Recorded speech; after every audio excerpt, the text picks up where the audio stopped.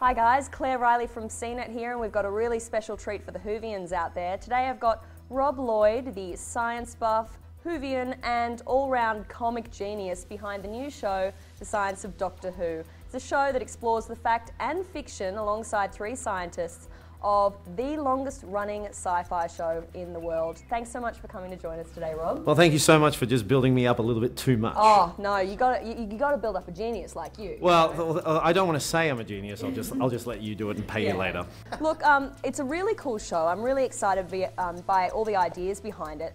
But when you say The Science of Doctor Who, I must admit, I don't immediately think that things like time travel, regeneration, a TARDIS that is much larger on the inside than it is on the outside. I don't really think of these things as scientific possibilities. How do you explain it? Well, that's my opinion of it as well. When I first got into the idea of this show and talking with the people behind it, RIOs, it's sort of like they're outlandish ideas. That's the great thing about the show. It takes any possibility and takes it as far as they can. But then sitting down with the scientists involved with it and finding out how does this actually work from a fundamental scientific basis, the process of being able to travel, travel forward in time or backward in time, what realities do you need to have? And to actually sit down with a group of scientists and not go, oh, it's just fantastical. They go, okay, well, let's look at it from a realistic point of view. What you need to do to travel forwards in time is actually have a machine that's fast enough and that can actually sustain the pressure of traveling forwards in time. And if you go fast enough at a certain point, you can go, move at the speed of light. And when you're moving fast enough, time slows down. And so that means you can move forwards in time, but you can never actually go back. So you'd have to be really specific in where in the future you want to go, and you'd have to really like it there. The thing that's great about the show is that it seems to sort of go through different versions of science and different ideas that are getting picked up. I mean, how much do you think the science of Doctor Who has changed over its 50-year history? It's evolved so much. It's 50 years, 5 decades of advancements, of theories, of ideas, of concepts, of just way out radical thinking. So in the 60s there was explorations for the first time of cybernetics and replacing human body parts. That was very new with science fiction in the 60s. That's where the cyberpunk movement was first developing. And so Dr. Kit Pedler, who was one of the writers on Doctor Who, wrote the Cybermen and created the Cybermen from there. In the 70s, black holes were just named for the first time. And so that was explored in The Three Doctors, which was the 10th anniversary story.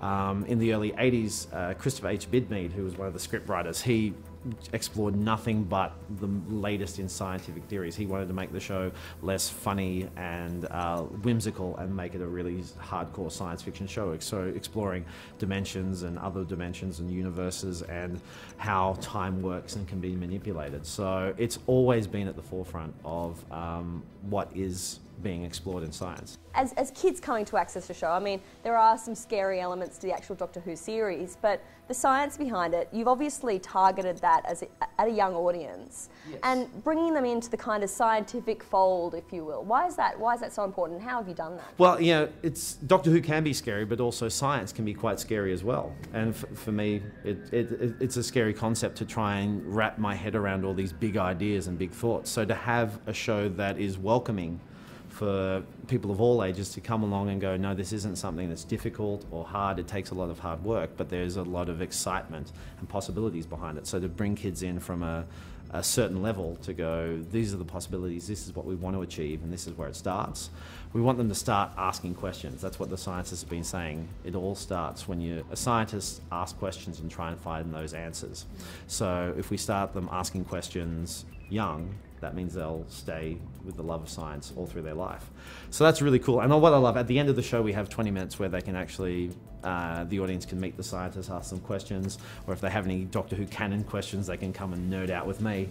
And the scientists just get blown away with how many legitimate science questions they get from young kids in primary school or high school kids, university students who are fascinated and interested and want to actually find out more about the science of not only Doctor Who, but also their world around them.